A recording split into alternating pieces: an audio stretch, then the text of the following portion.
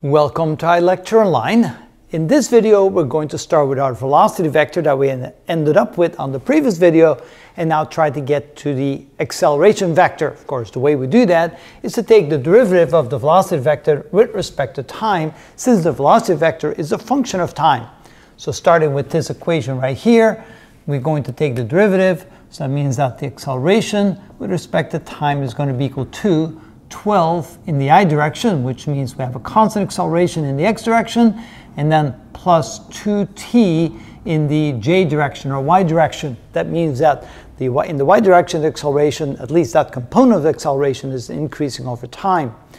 Again, we're going to evaluate, in this case, the velocity vector with respect to various values for time. We'll do the same for the acceleration vector and see what we get. So first, the velocity vector when t is equal to 0. Well, that means we're going to have 0I plus 0j, which means at t equals 0, the object is not moving. So we can say then this would be at t equals 0. Then we again find it for t is equal to 1. And that gives us 12 in the I direction plus 1 in the j direction. So that means our velocity vector, if we call that 10, 20, 30, 10, 20, 30, that means we're going to get something that looks like this.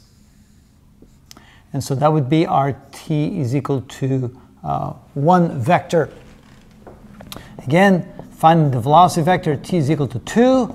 That gives us 2 times 12, which is 24 in the I direction, plus 4 in the j direction. So you can see that we have steady gains, 12 per second in the I direction, but in the j direction we have a quadratic increase in the velocity component. So that looks like it's going to look something like this. That would do for t is equal to 2. And if we do it for one more value for t, the velocity when t is equal to 3, that's equal to 36I plus 9j. And that means that we have a vector that's going to look something like this. So that's for t is equal to 3.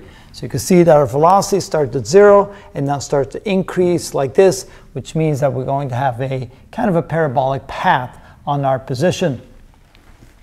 All right, finding the equivalent of acceleration vectors with respect to time, starting at a when time is equal to 0. Let's see here. Notice that gives us 0 for the j component, but 12 for the I component. So we have 12 in the I direction, which means right from the start, when time is equal to 0, we have an acceleration like this, where we have a component in the x direction. We may have 0 velocity at the moment when time equals 0, but there's already acceleration of 12, presumably meters per second squared. The units are meters per second.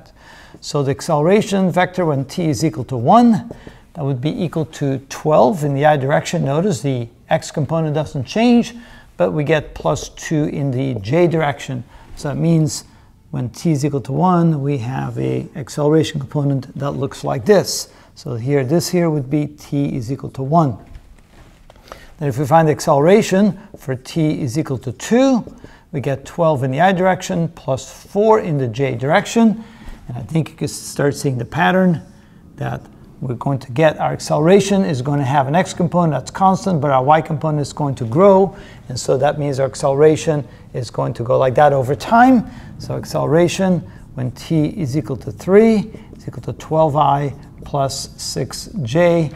And that would be our next acceleration vector like this. So this would be at t equals 2 and at t equals 3. You can see that slowly the acceleration begins to have a larger component in the y direction when the x component remains constant.